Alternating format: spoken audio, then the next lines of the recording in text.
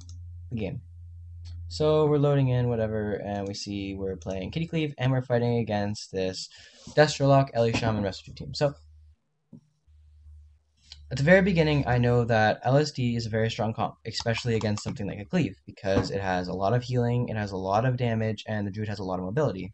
So important things to note about this matchup is that Druid has port. What that means is the Druid can Displacer Beast, which is a 20-yard range blink, and then he can port back to his to the Warlock's portal, and then he can gateway across the map. So he has tons and tons of mobility. So it's really hard to stick to Druid, and that's why they have such high survivability. Another very important thing to note about this comp is that it is a Destro Warlock, meaning the things you're going to want to look out for is the Bane of Havoc, Death Coil, into Demon Soul Chaos Bolts. Those are the scary moments, is the Demon Soul Chaos Bolts. So it's usually followed by a Havoc on one of the two DPS into a coil with something on the healer, and the Warlock goes ham with Demon Soul. So you always want to kind of be watching for that. The Havoc is the giveaway. So that's another thing to note. So we talked about the Druid and the Warlock, and now we're talking about the Ellie Shaman. Ellie Shaman, things to watch for is Ascendance, and when he's doing something like an Ellie Blast Burst or his Trinket procs, or you're just getting procced on by a lot of Lava Burst, just this team here is always going to keep you on your toes because they have so much burst that can happen at any time. So as critically, this is a scary comp. The strategy is to go on the Druid, but if the Druid gets away, you can kind of swap around, go on a different target to kind of bring the Druid back to you instead of just Mongoloid chasing the Druid. And that's kind of how we do it this game. We don't always hit the Druid, but most of the time we're trying to stick to him as to keep up as much pressure as we can. And you're going to see kind of how one second.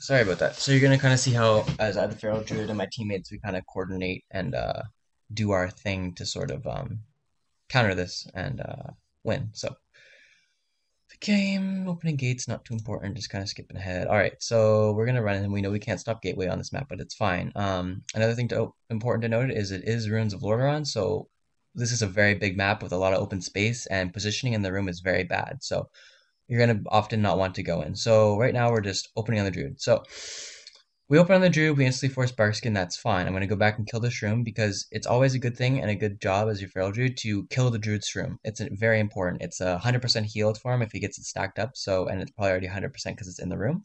So if you kill that, he kind of doesn't have that to fall back on. So preemptively doing that before you kind of get your burst going, don't really waste combo points, just melee it, is a very good thing that a lot of Feral Druids may not do. It's important when you're fighting Rescue Druids, always kill the Mushroom. So we're just opening on the Druid, trying to get some pressure, and you're going to see what kind of unfolds in this game. So I kill the Shroom, and I'm going to instantly get back on the Druid. We see gated across the map, and the Bane of Havoc comes out. So, right now, this is what I'm talking about. We see the Ellie Shaman's popping Ascendance, and we get Bane of Havoc Death Coiled. Like, this is what I was talking about versus this team. You know this is when the pressure is coming. And we see a full Howl on Elite. So I know we're in trouble. Instantly, I know we're in trouble because the Ellie's popping all his cooldowns, the Lock is popping on his cooldowns, and the Druid's away, and we have no pressure. And me and Vive are both coiled into Demon Soul Chaos Bolts. So since I know we're in trouble and I'm a healer, I'm going to react accordingly. So I'm sitting this coil. I know huge damage is coming in, so I instantly, before the Chaos Bolt hits me, pop my Shield Wall. Instantly. Shield Wall or Sock before the Chaos Bolt hits me.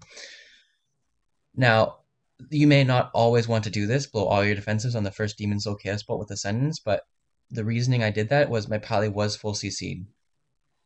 So, with my Pally being full crowd controlled in an 8-second fear, and the Lock doing approximately 150k Chaos Bolts in a Death Coil with Demon Soul, and the Ellie Shaman casting Lava Bursts, the thing is that wall doesn't actually do that much if you're on low health, so walling super early before the Chaos Bolt hits me will actually prevent more damage in the long run, and will allow me to be at a higher health pool. What I mean by that is if I wall at like 30%, the wall is really only effective for tanking about 15% of my health bar, but if I wall at 60%, it's effective at tanking 30% of my health bar. So instead of being at, say, like 30%, and with walling you basically go up to an imaginary 45%, I'm actually going up to about 90%, which is a whole lot more effective. So that's why I did that. My healer was CC'd, Demon Soul Chaos Bolt coming out, I just instantly pop Shield Wall so we don't fall behind.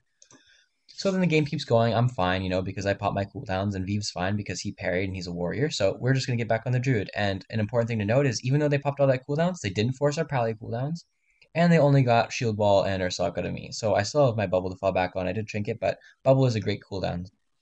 One thing I do note though is since I use so many cooldowns there, I have to be kind of scared because now I only have bubbles. So I have to be more cautious than I normally would, and a lot of feral Jews don't know that. But if you don't have a lot of cooldowns as a feral Jew, you're pretty dead rat if you push in and you get stunned. Feral dies faster than any other class if you have nothing. You have no damage reduction, you have nothing without cooldowns up. So always be aware of that. But since I do have bubble and I'm popping cooldowns and I still have Heart of the Wild up, I'm able to push in on this druid. So that's my reasoning for pushing on the druid. So I'm okay.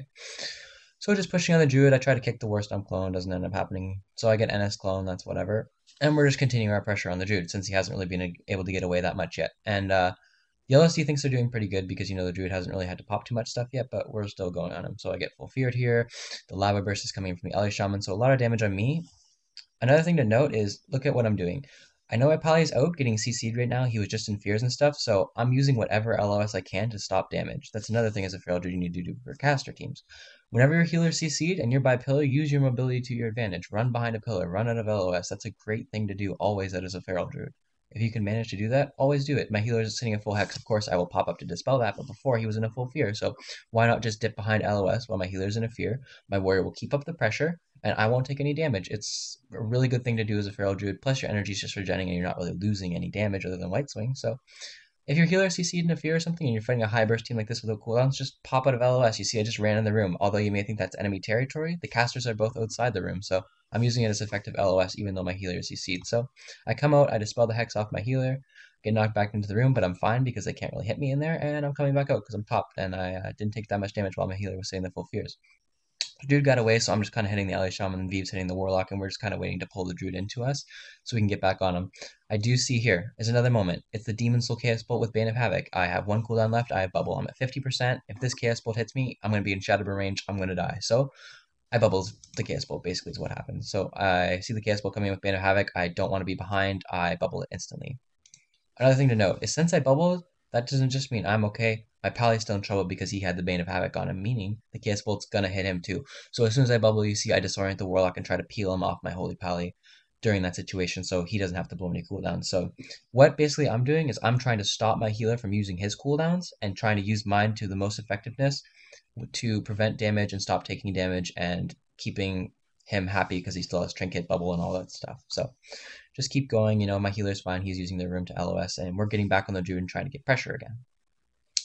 The Demon Soul Chaos Bolts are coming in again, but there's no CC on my healer, so I'm not too scared. But my healer does get full Halater there and full feared, and I'm in a full fear, but the enemy team really isn't doing that much damage to me. They're on Vive, so he's the one in trouble here. So I don't really have to worry too much about my LOS. But if I was being the target, I would probably have run behind them too.